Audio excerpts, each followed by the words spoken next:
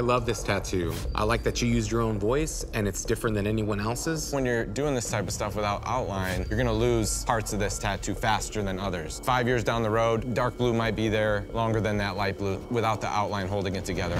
You don't need an outline. What you need is that contrast. I think a good representation of it would be the darkness of the eye. It reads really well. Yeah, you can see the eye. If you put that around, you know, in different spots of the tattoo, it'll just make your tattoo work even stronger. Thank you.